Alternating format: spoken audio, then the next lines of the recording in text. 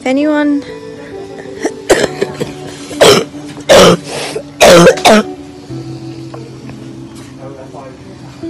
if anyone is thinking of taking any chances, just take a look at me. I'm in the intensive care unit. I can't breathe without this. They've had to sew that into my artery. I've got cannula, another cannula, and a catheter. I'm actually 10 times better right now than what I was before. I don't even know, I've lost count of the days.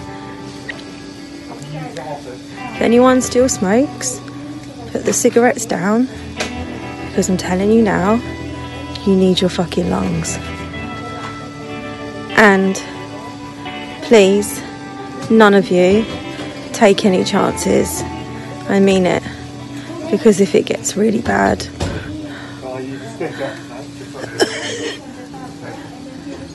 then you're going to end up here.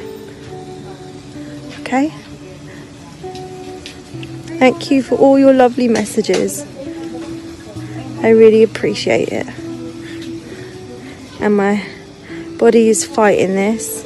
I've not seen Richard, I've not seen the girls since Friday, and I'm just going to fight this.